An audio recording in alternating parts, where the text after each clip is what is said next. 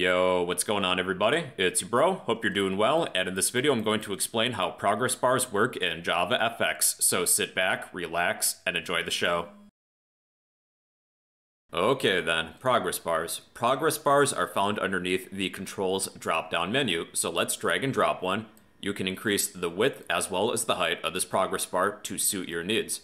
That's not too bad. Now if you go underneath the properties menu, the first property is progress. This is a double value between 0 and 1. If you move the slider, you can fill your progress bar with progress. So remember that this is between 0 and 1. 0 would be 0%, 1 would be 100%. There's also an indeterminate mode where your progress bar has infinite potential, basically until you tell it to stop. But in this video, we'll be focusing on filling our progress bar with progress. So let's say that this will be 50 to begin with. And later on, I'll show you how we can change the color of the progress, the meter within our progress bar. Now, if we were to head to layout, we can change this horizontal progress bar to a vertical progress bar by rotating our progress bar a certain amount of degrees. So if we rotate our progress bar by 90 degrees, we now have a vertical progress bar, or we could do 180, 270, or you can spin this thingamabobber around to make it spin and be at a weird angle if you really want for some reason. But I'll just keep it at 0 for now. Then lastly, let's head to our code section and give this progress bar a unique ID like my progress bar. Now remember that there's no on action section, so we'll have to do some coding manually. Now to increase the progress, let's say that we'll have a button. Whenever we click on the button, we'll add progress to this progress bar.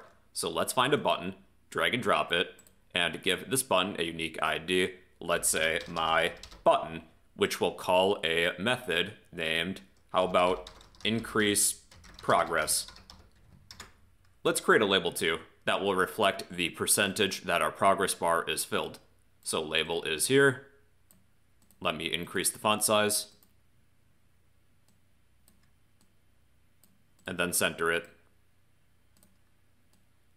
And we should give this label a unique ID. Let's say my label. Let's make sure that our controller class is linked, and then head to our controller class. Now save your fxml file, head to your controller class, and we will implement the initializable interface, then add any unimplemented methods. We need to declare this initialize method, and we will inject our fxml at fxml private progress bar my progress bar. And we need our button at fxml private button my button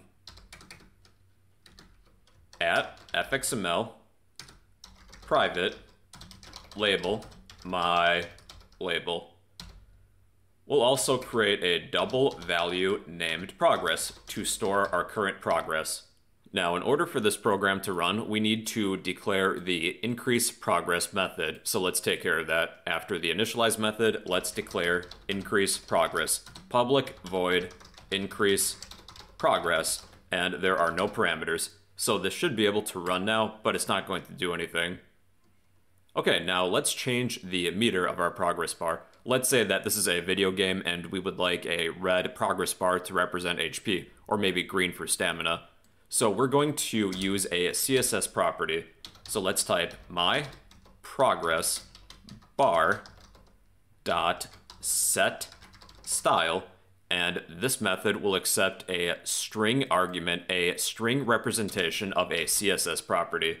So let's say we would like a red progress bar. We would type dash fx dash accent colon space and then a color name or hex value, then semicolon. So we should have a red progress bar now. Cool. Now you can pick a hex value too. So if we want green, that would be hashtag 00ff00, but you can really pick any color that you want. Then be sure to include that semicolon at the end. And we should have a green progress bar. Maybe this is stamina or something. So at this point, we don't really need our progress bar to start at 50. I'm going to change that to 0. So let's head to our progress bar, and I'm just going to set this from 0.5 to 0, so that when we run this, it should be at 0%. Now at this point, when we click on our button, it's going to call this increase progress method. So let's increase the progress of our progress bar, progress, and remember that this is a double value. And every time I call this method here, let's increase our progress by, let's say, 0.1, so that would be 10%. Then we need to set our progress. Type myProgressBar.set progress and pass in a double value. So we can just pass in progress. So every time I click this button, we will increase our progress. Now let's change the text of our label to reflect what percent of our progress bar is filled. So we're going to add this line of code, myLabel.setText. And this will accept a string. Let's say double.toString. And pass in progress. And let's multiply progress by 100 so we can convert 0.1 to 10% then. So let's add plus %. There's still a little bit more that we have to do, but let's take it step by step. Now, whenever I click this button, we will add 10% to our progress bar. However, since we're working with double values, after a given amount of calculations, there is some loss of precision. So I'm thinking that we should convert our double value to an integer. So let's take progress times 100 and first round it. Math.round, and then surround progress times 100. And we will cast all of this as an int. Also, let's change double to integer, so then we're working with integers. Let's try it again. So we have 10%, 20, 30, 40, 50, 60, 70, 80, 90, 100. Now, since there's no limit on this, we can go above 100. So let's add a limit. We'll surround these 3 lines of code with an if statement.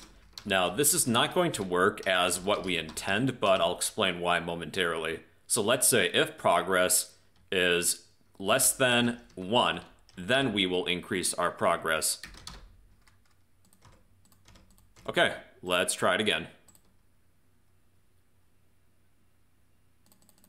So we should be able to stop at 100, right? Wrong, we can go above 100%, so we can reach 110% and then stop. Here's the reason why. I'm going to system.out.println progress, and let's keep track of progress as we click on our button. So we have 10%, 0.1, 0.2, 0.3, and remember that there's some loss of precision after you do so many calculations involving doubles. So when we should be at 100%, our progress is technically at 0.99999999999%. So to remedy this, we can use a data type known as big decimal.